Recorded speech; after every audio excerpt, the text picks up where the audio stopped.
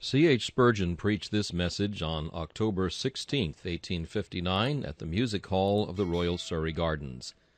It is entitled, Come and Welcome. The text is found in Revelation chapter 22 and verse 17. And the Spirit and the bride say, Come. And let him that heareth say, Come. And let him that is athirst come. And whosoever will, let him take of the water of life freely. The cry of the Christian religion is the simple word, Come. The Jewish law said, Go, and take heed unto thy steps as to the path in which thou shalt walk. Go, and break the commandments, and thou shalt perish. Go, and keep them, and thou shalt live. The law was a dispensation of the whip, which drove men before it. The gospel is just of the opposite kind. It is the shepherd's dispensation. He goeth before his sheep, and he bids them follow him, saying unto them, Come. The law repels. The gospel attracts. The law shows the distance between God and man. The gospel bridges that distance and brings the sinner across that great fixed gulf which Moses could never bridge. The fact is, as you will all have to learn if you know anything of gracious experience, that from the first moment of your spiritual life until you are ushered into glory, the cry of Christ to you will be, Come, come unto me. He will always be ahead of you, bidding you follow him as the soldier follows his leader. He will always go before you to pave your way and to prepare your path, and he will bid you come after him all through life, and in the solemn hour of death, when you shall lie panting upon your bed, his sweet word with which he shall usher you into the heavenly world shall be, Come, come unto me. Stretch thy wings and fly straight to this world of joy where I am dwelling. Come and be with me where I am. Nay, further than this, this is not only Christ's cry to you, but if you be a believer, this is your cry to Christ. Come, come. You will be longing for his second advent. You will be saying, Come quickly. Even so, come, Lord Jesus. And you will always be panting for nearer and closer communion with him. As his voice to you is, Come, even so will your prayer to him be, Come, Lord, and abide in my house. Come, and consecrate me more fully to thy service. Come, and without a rival reign. Come, occupy alone the throne of my heart. Come, then, is the very motto word of the gospel. I hope to expand that word this morning, to beat out the golden grain into gold leaf, and may God the Holy Spirit speak this day with his minister, and may some who have never come to Jesus before now come to him for the first time. Let us go at once to our text. Whosoever will, let him take the water of life freely. Now there are four things very plain from our text, namely, that first, there is a water of life; that secondly, the invitation is very wide, whosoever will; that thirdly, the path is clear, for it says, Whosoever will, let him come; and then again, that fourthly, the only rule that is prescribed is, Let him take it freely. That is the only price demanded, and the only condition, which indeed is not a condition, but a death blow to all conditions. Let him come and take the water of life freely. First, then, remember I am about to preach a very simple sermon this morning, dealing with simple souls. I am longing to see sinners brought to Christ.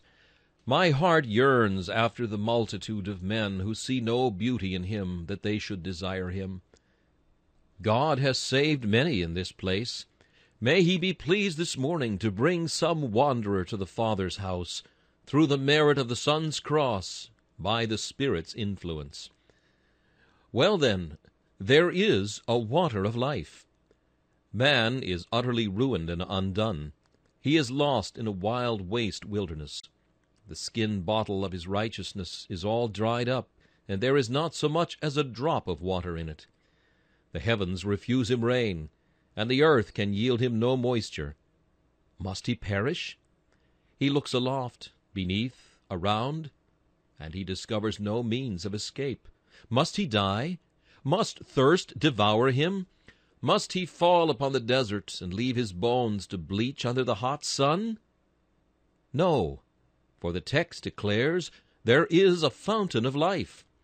Ordained in old eternity by God in solemn covenant, this fountain, this divine well, takes its spring from the deep foundations of God's decrees. It gusheth up from the depth which coucheth beneath. It cometh from that place which the eagle's eye hath not seen, and which the lion's whelp hath not passed over. The deep foundations of God's government, the depths of his own essential goodness and of his divine nature, these are the mysterious springs from which gush forth that fountain of the water of life which shall do good to man. The sun hath digged this well, and bored through massive rocks, which prevented this living water from springing upward. Using his cross as the grand instrument, he has pierced through rocks. He has himself descended to the lowest depth, and he hath broken a passage by which the love and grace of God, the living water which can save the soul, may well up and overflow to quench the thirst of dying men. The Son hath bidden this fountain freely flow, hath removed the stone which laid upon the mouth thereof. And now, having ascended upon high, he standeth there to see that the fountain shall never stay its life-giving course, that its floods shall never be dry, that its depths shall never be exhausted. This sacred fountain, established according to God's good will and pleasure in the covenant, opened by Christ when he died upon the cross, floweth this day to give life and health and joy and peace to poor sinners dead in sin and ruined by the fall. There is a water of life. Let us pause a while and look at its floods as they come gushing upwards, overflowing on every side, and assuaging men's thirst. Let us look with joyous eye. It is called the water of life, and richly doth it deserve its name. God's favor is life, and in his presence there is pleasure forevermore. But this water is God's favor, and consequently life. By this water of life is intended God's free grace, God's love for men, so that if you come and drink, you shall find this to be life indeed to your soul. For in drinking of God's grace, you inherit God's love. You are reconciled to God. God stands in a fatherly relation to you. He loves you, and his great infinite heart yearns towards you. Again, it is living water, not simply because it is love, and that is life, but it saves from impending death. The sinner knows that he must die because he is filthy.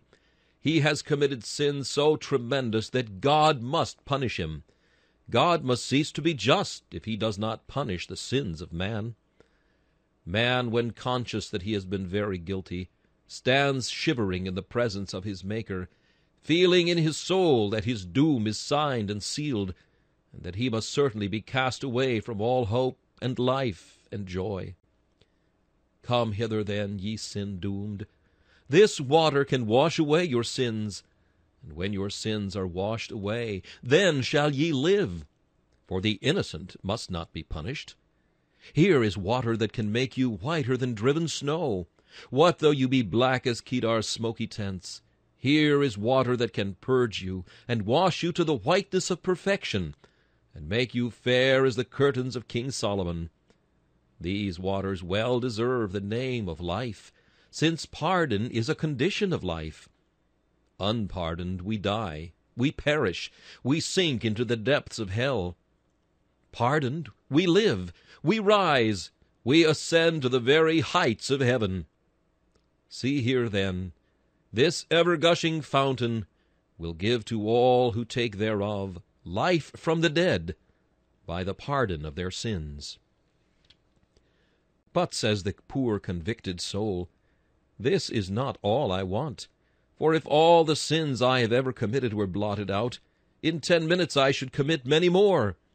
If I were now completely pardoned, it would not be many seconds before I should destroy my soul and sink helplessly again. Aye, but see here, this is living water. It can quench thy thirst of sin. Entering into thy soul, it shall overcome and cover with its floods thy propensities to evil. It shall cover them first. It shall afterwards drown them, and at last it shall utterly carry them away, sucking them into its whirlpool depths, where they shall never be found any more forever. O sinners, this fountain of gospel grace can so wash your hearts that you shall no longer love sin. Yea, so perfectly can this water refine the soul, that it shall one day make you as spotless as the angels who stand before the throne of God. And you too, like them, shall obey the behests of God, hearkening to his commands, and rejoicing to be his servants. This is life indeed, for here is favor, here is pardon, here is sanctity, the renewing of the soul by the washing of water through the Word. But, says one, I have a longing within me which I cannot satisfy. I feel sure that if I be pardoned, yet there is something which I want, which nothing I have ever heard of, or have ever seen or handled, can satisfy. I have within me an aching void which the world can never fill. There was a time, says one, when I was satisfied with the theater, when the amusements, the pleasures of men of the world were very satisfactory to me. But lo, I have pressed this olive till it yields no more the generous oil. It is but the dreggy thick excrement thereof that now I can obtain. My joys have faded. The beauty of my fat valley hath become as a faded flower. No longer can I rejoice in the music of this world. Ah, soul, glad am I that thy cistern has become dry. For till men are dissatisfied with this world, they never look out for the next. Till the God of this world has utterly deceived them, they will not look to him who is the only living and true God. But hearken, thou that art wretched and miserable, here is living water that can quench thy thirst. Come hither and drink, and thou shalt be satisfied. For he that is a believer in Christ finds enough for him in Christ now, and enough forever. The believer is not the man who has to pace his room, saying, I find no amusements and no delight. He is not the man whose days are weary and whose nights are long. For he finds in religion such a spring of joy, such a fountain of consolation, that he is content and happy. Put him in a dungeon, and he will find good company. Place him in a barren wilderness, still would he eat the bread of heaven. Drive him away from friendship, he will find the friend that sticketh closer than a brother. Blast all his gourds, and he will find shadow beneath the rock of ages. Sap the foundation of his earthly hopes, but since the foundation of his God standeth sure, his heart will still be fixed, trusting in the Lord. There is such a fullness in religion that I can honestly testify from experience I would not change my best estate for all that the world calls good or great. I never knew what happiness was till I knew Christ. I thought I did. I warmed my hands before the fire of sin, but it was a painted fire. But oh, when once I tasted the Saviour's love, and had been washed in Jesus' blood, that was heaven begun below. 'Tis heaven on earth, 'tis heaven above, to see his face, to taste his love. Oh, if ye did but know the joys of religion, if ye did but know the sweetness of love to Christ, surely ye could not stand aloof. If ye could but catch a glimpse of the believer when he is dancing for joy, ye would renounce your wildest mirth, your greatest joy, to become the meanest child in the family of God. Thus, then, it is the living water. It is the water of life, because it satisfies our thirst and gives us the reality of life which we can never find in anything beneath the sky. And here let me add very briefly, he who once drinks of this water of life drinks that which will quench his thirst forever. You shall never thirst again, except it be that you shall long for deeper draughts of this living fountain. In that sweet manner shalt thou thirst. It shall not be a thirst of pain. It shall be a thirst of loving joy, a happy thirst. You will find it a sweet thing to be thirsting after more of Christ's love. Become a Christian, and thou shalt be satisfied for life. Thou shalt then be able to say, Return unto thy rest, O my soul, for the Lord has dealt bountifully with thee. Thou shalt find an ever-living tree upon which to build thy nest, and no axe shall ever fell it, no winds shall ever shake thy quiet resting place. But thou shalt rest forever on the dear bosom of the Savior, where thou shalt find eternal rest, eternal joy and peace. O come and take of him, and drink of the water of life freely. And moreover, he who drinketh of this living water shall never die. His body shall see corruption for a little while, but his soul, mounting aloft, shall dwell with Jesus. Yea, and his very body, when it has passed through the purifying process, shall rise again more glorious than when it was sown in weakness. It shall rise in glory, in honor, in power, in majesty, and united with the soul, it shall everlastingly inherit the joys which Christ has prepared for them that love him. This is the living water. I see the fountain flowing now, freely flowing, sparkling with all these excellent properties. Who would not long to come and drink thereof? In the second place, we observe from the text that the invitation is very wide. Whosoever will, let him take of the water of life freely. How wide is this invitation? There are some ministers who are afraid to invite sinners. Then why are they ministers? For they are afraid to perform the most important part of the sacred office. There was a time, I must confess, when I somewhat faltered when about to give a free invitation. My doctrinal sentiments did at that time somewhat hamper me. I boldly avow that I am unchanged as to the doctrines I have preached. I preach Calvinism as high, as stern, and as sound as ever. But I do feel, and always did feel, an anxiety to invite sinners to Christ. And I do feel also that not only is such a course consistent with the soundest doctrines, but that the other course is after all the unsound one, and has no title whatever to plead Scripture on its behalf.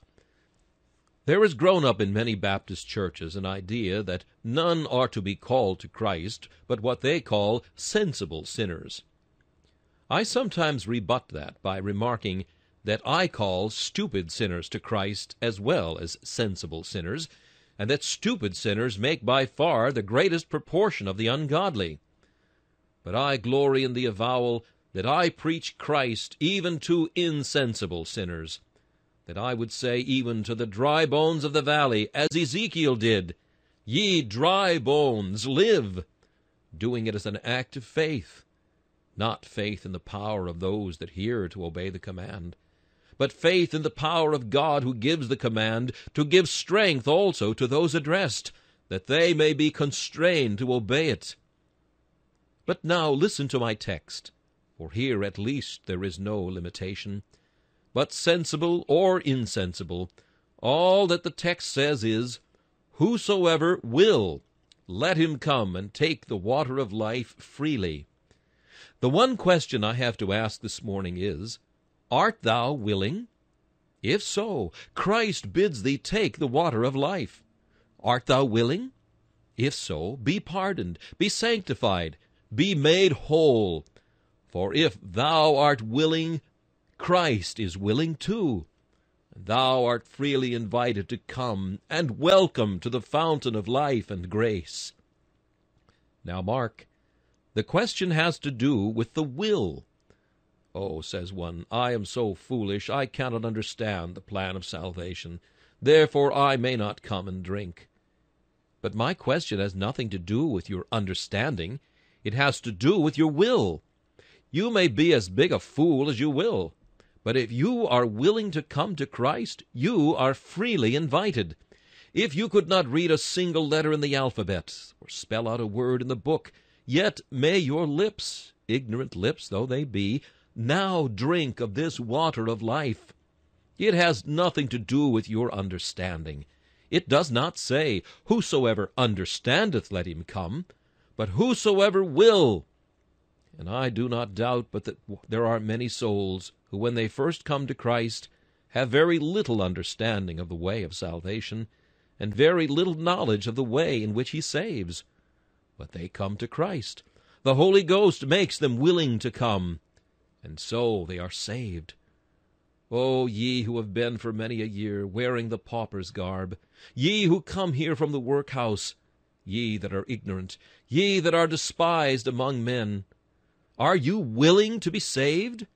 Can you say from your heart, Lord, thou knowest I would have my sins forgiven? Then come and welcome. Jesus bids thee come. Let not thine ignorance keep thee away. He appeals not to thine understanding, but to thy will. Oh, says one, I can understand the plan of salvation, but I cannot repent as I would. Sir, my heart is so hard, I cannot bring the tear to my eye. I cannot feel my sins as I would desire. My heart, how dreadful hard it is, how heavy here it lies, heavy and cold within my breast, just like a rock of ice. Aye, but this text has nothing to do with your heart. It is with your will. Are you willing? Then be your heart as hard as the nether millstone. If thou art willing to be saved, I am bidden to invite thee. Whosoever will, not whosoever feels, but whosoever will, let him come and take the water of life freely. Yes, says one, I can honestly say that I am willing, but my heart will not soften. I wish that grace would change me. I can say I wish that Christ would soften my heart. I do desire that he would put the living fire within my cold breast, and make me repent, and make me love him, and make me believe in him. I am willing. Well then, the text is for thee. Whosoever will, let him come.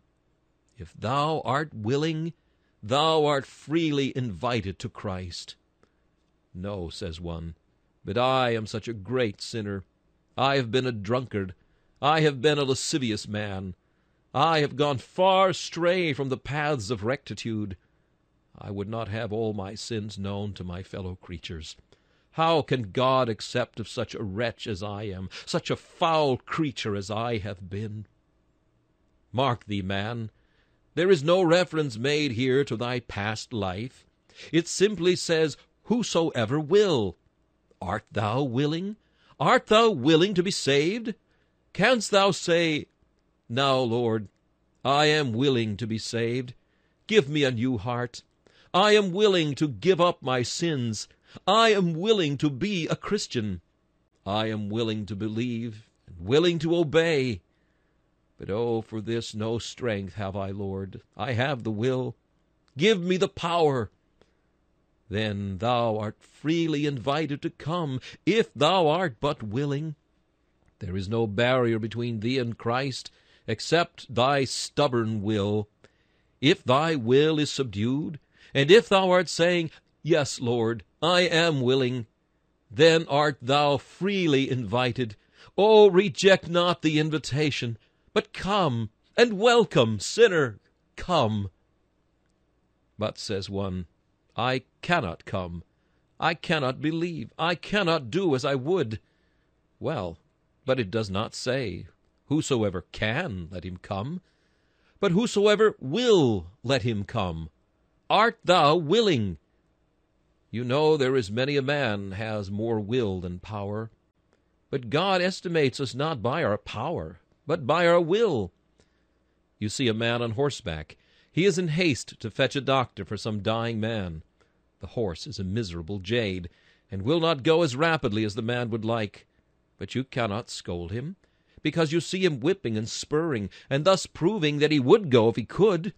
And so the master takes the man's will for the deed. So is it with you. Your poor heart will not go. It is a sorry, disabled jade, but it would go if it could. So Jesus invites you, not according to what you can, but according to what you will. Whosoever will, let him come and take of the water of life freely. All the stipulation is, art thou willing, truly willing? If so, thou art freely welcome. Thou art earnestly invited to take of the water of life, and that freely too. Surely as this goes round the hall, there will be many found who will answer to it, and who will say from all their hearts, I am willing, I am willing. Come, let the question go personally round. Let me not talk to you in the mass, but let the arrow reach the individual. Grey head, give thy reply, and let yon fair-haired boy answer also. Are you willing now to be saved?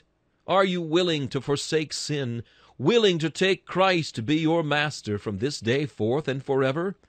Are you willing to be washed in his blood, willing to be clothed in his righteousness? Are you willing to be made happy, willing to escape from hell, and willing to enter? Strange that it should be necessary to ask such questions, but still it is. Are you willing? Then remember that whatever may be against you, whatever may have defiled you, however black, however filthy, however worthless you may be, you are invited this day to take of the fountain of the water of life freely, for you are willing. And it is said, Whosoever will, let him come. Ah, says one, God knows I am willing, but still I do not think I am worthy. No, I know you are not. But what is that to do with it? It is not whosoever is worthy, but whosoever will, let him come. Well, says one, I believe that whosoever will may come, but not me, for I am the vilest sinner out of hell. But hark thee, sinner, it says, whosoever. What a big word that is, whosoever. There is no standard height here. It is of any height and any size.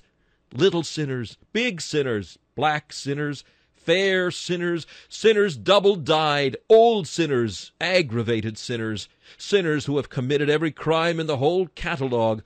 Whosoever. Doth this exempt one? Who can be excluded from this whosoever? It mattereth not who thou mayest be, nor what thou mayest have been, if thou art willing to be saved. Free as the air thou breathest is the love and grace of God. Whosoever will, let him take the water of life freely. Thus have I tried to show you how broad the invitation is. And now I am about to show you in the third place how clear the path is.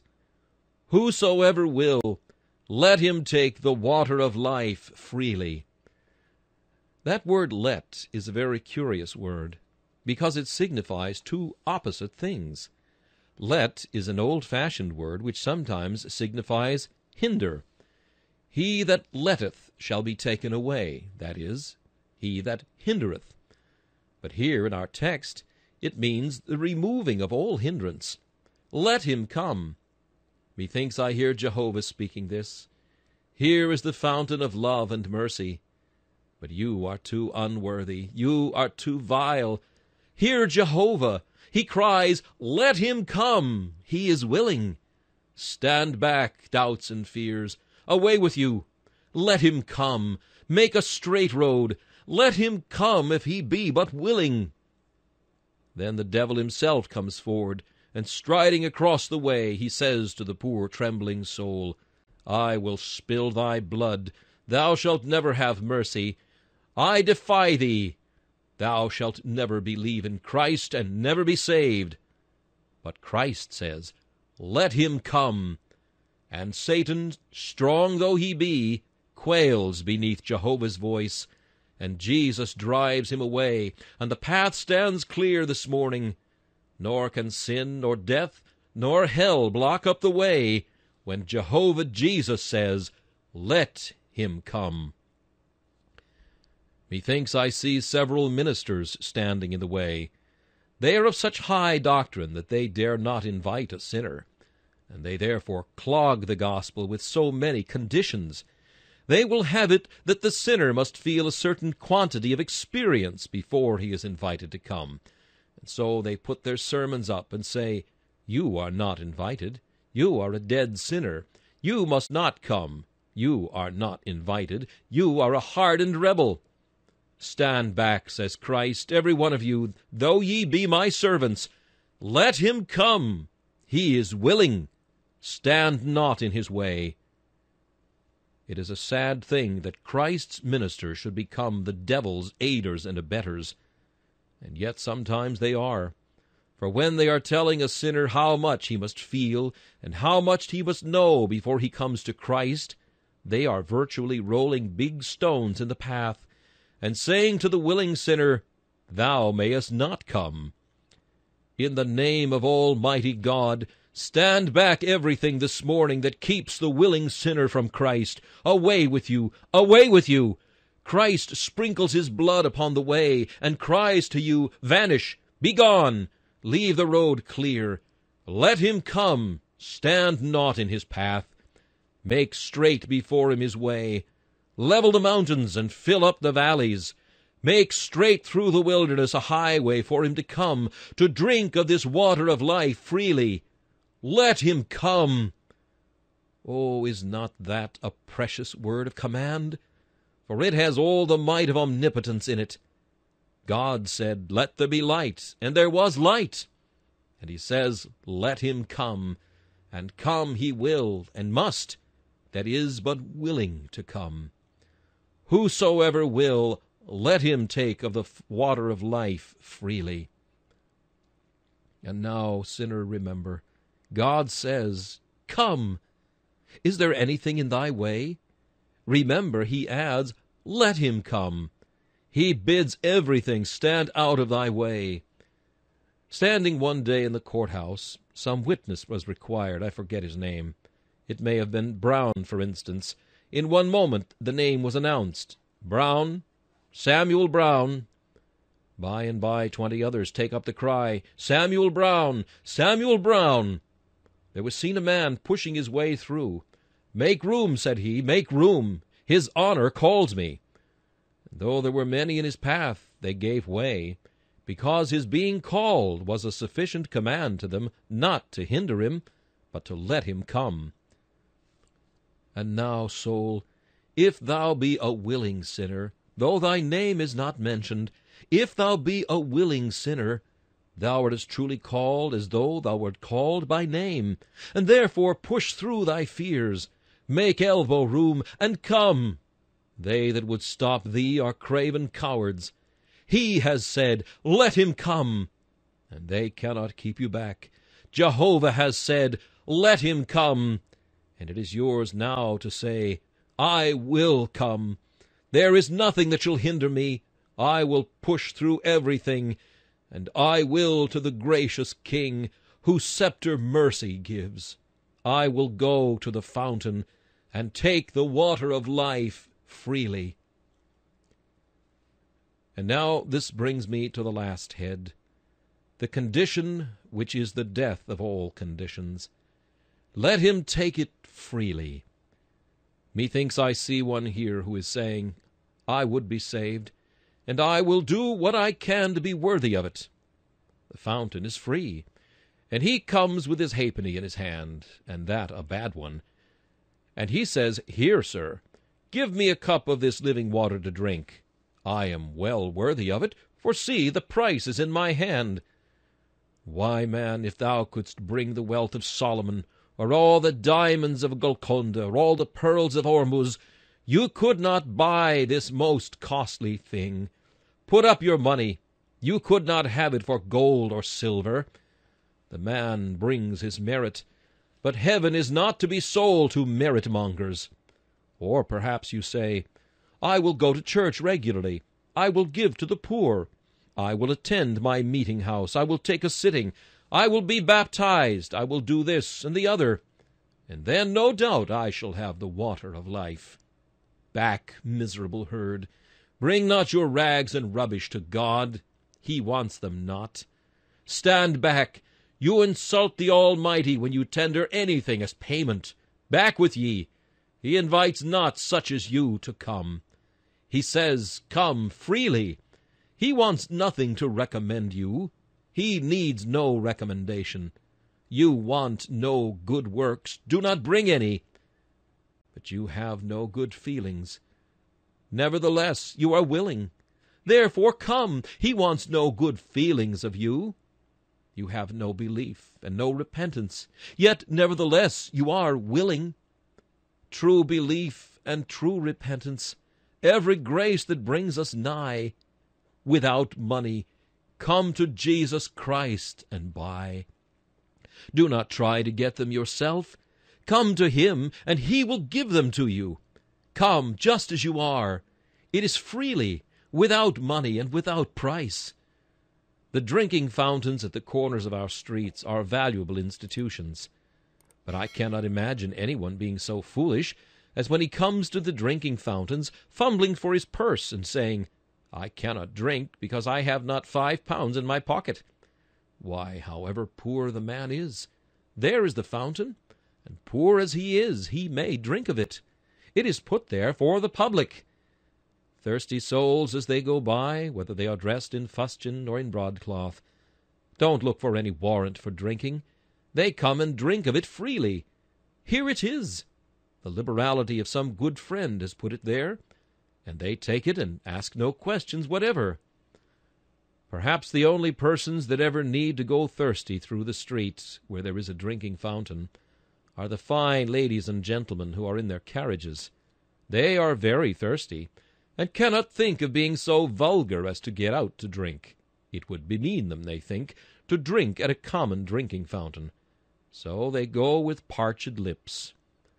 Oh, how many there are that are rich, rich in their own good works, that cannot come to Christ. I will not be saved, they say, in the same way as a harlot or a swearer. What? Go to heaven the same way as a chimney-sweep? Is there no pathway to glory but the path which a Magdalene may take? I will not be saved that way. Then you fine gentry may remain without. You are not bidden to come, for you are not willing. But remember, none are excluded hence, but those who do themselves exclude. Welcome the learned and polite, the ignorant and rude. Whosoever will, let him come. Let him bring nothing to recommend him. Let him not imagine he can give any payment to God or any ransom for his soul.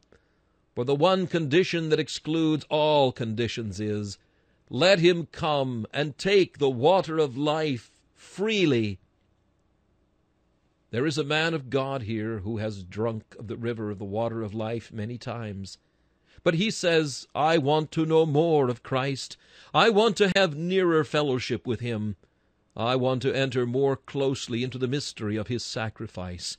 I want to understand more and more of the fellowship of his sufferings, and to be made conformable unto his death. Well, believer, drink freely. You have filled your bowl of faith once, and you drank the draught off. Fill it again, drink again, and keep on drinking. Put your mouth to the fountain if you will. Drink right on. As good Rutherford says in one of his letters, I've been sinking my bucket down into the well full often.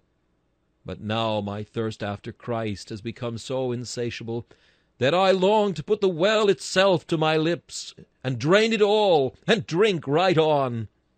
Well, take it freely, as much as ever you can. You have come now into the field of Boaz. You may pick up every ear that you can find. Nay, more than that. You may carry away the sheaves if you like. And more than that, you may claim the whole field to be yours if you will. The eating and drinking at Christ's table is like that of Ahasuerus, only in an opposite way. It is said of that table, none did compel. It is said of this, none doth withhold, none can restrain.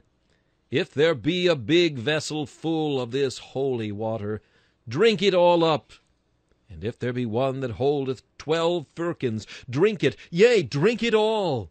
And thou shalt find that even then there is as much as ever.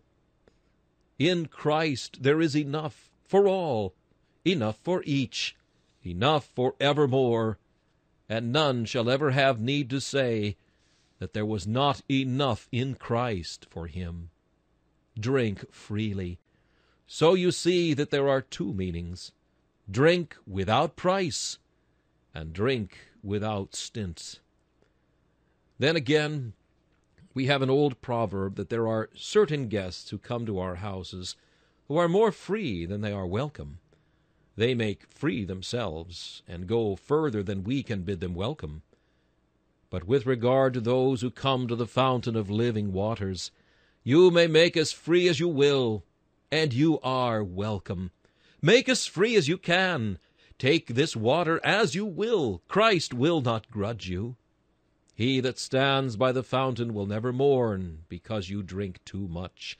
He will never be dissatisfied because such a black fellow as you has dared to wash himself in the living stream. No, but the blacker you are, the more he will rejoice that you've been washed. The more thirsty you are, the more will his soul be gladdened to have you drink, even to the full, and be satisfied. He is not enriched by withholding. Rather, he is enriched in joy by giving. It is as much a pleasure to Christ to save you as it will be to you to be saved. He is just as glad to see the poor, the lame, the halt, and the blind sit at his table as ever they can be to sit there. He is just as pleased to carry men to heaven as they themselves can be when they drink of the river of joy at the fountainhead of eternity. Whosoever will, let him take of the water of life freely. And now I do not know what to say further. My text is such a precious one that I cannot enter into the fullness of its freeness and sweetness. Remember, my dear friends, if you are willing to be saved, God requires nothing of you except that you will yield yourselves up to Christ. If you are willing to be saved, none can prevent. There is no obstacle. You are not going like the daughters of Hobab to a well from which you will be driven by the coarseness and rudeness of shepherds. You are come to where Jesus stands with open arms, stands with open mouth, crying to you this day, If any man thirst, let him come unto me and drink. And whosoever will, let him take of the water of life freely. And now, will you refuse the invitation?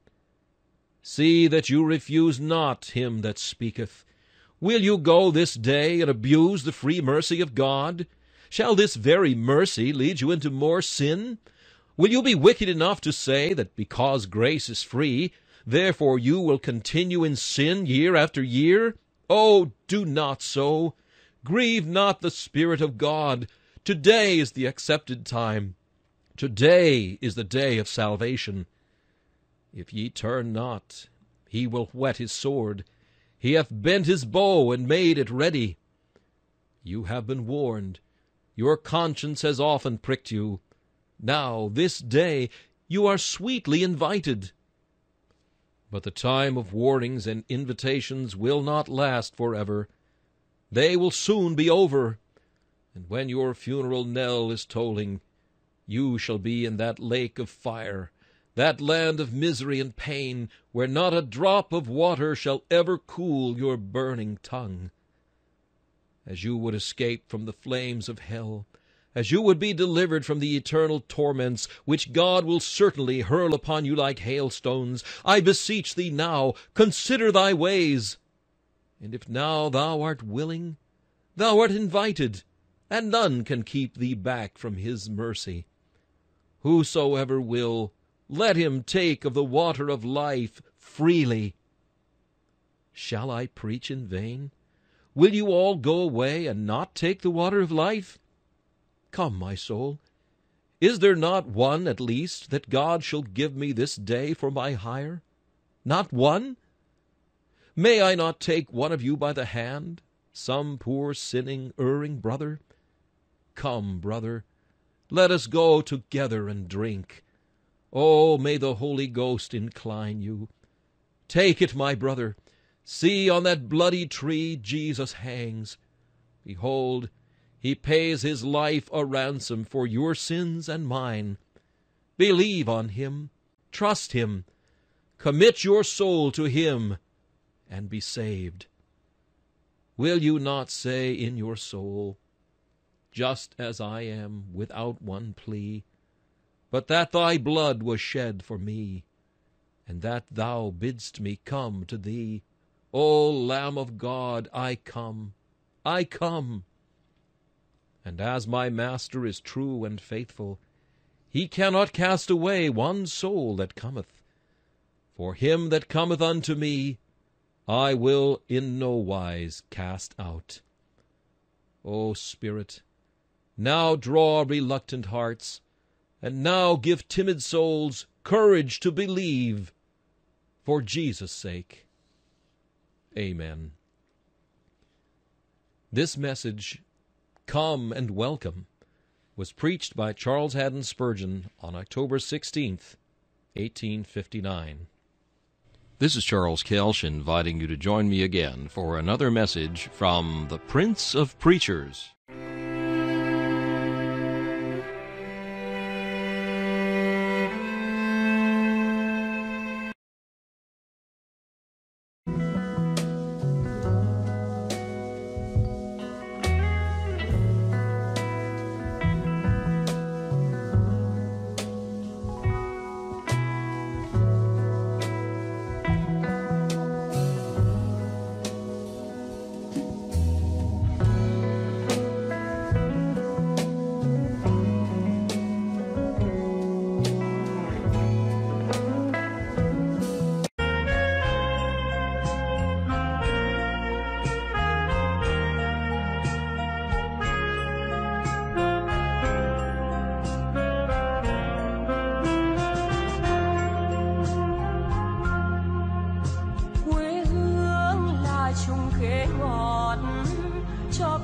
treo hái mỗi ngày.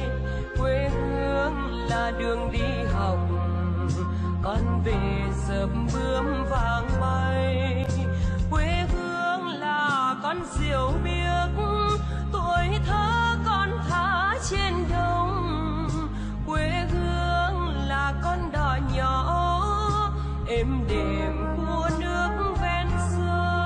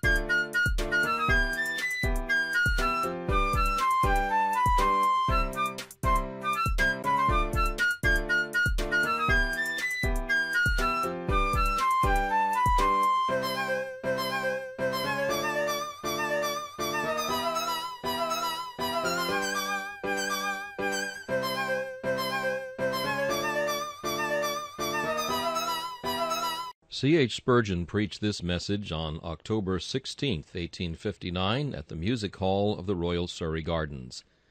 It is entitled, Come and Welcome. The text is found in Revelation chapter 22 and verse 17. And the Spirit and the bride say, Come. And let him that heareth say, Come. And let him that is athirst come. And whosoever will, let him take of the water of life freely. The cry of the Christian religion is the simple word, Come. The Jewish law said, Go, and take heed unto thy steps as to the path in which thou shalt walk. Go, and break the commandments, and thou shalt perish. Go, and keep them, and thou shalt live. The law was a dispensation of the whip, which drove men before it. The gospel is just of the opposite kind. It is the shepherd's dispensation. He goeth before his sheep, and he bids them follow him, saying unto them, Come. The law repels. The gospel attracts. The law shows the distance between God and man. The gospel bridges that distance and brings the sinner across that great fixed gulf which Moses could never bridge. The fact is, as you will all have to learn if you know anything of gracious experience, that from the first moment of your spiritual life until you are ushered into glory, the cry of Christ to you will be, Come, come unto me. He will always be ahead of you, bidding you follow him as the soldier follows his leader. He will always go before you to pave your way and to prepare your path, and he will bid you come after him all through life, and in the solemn hour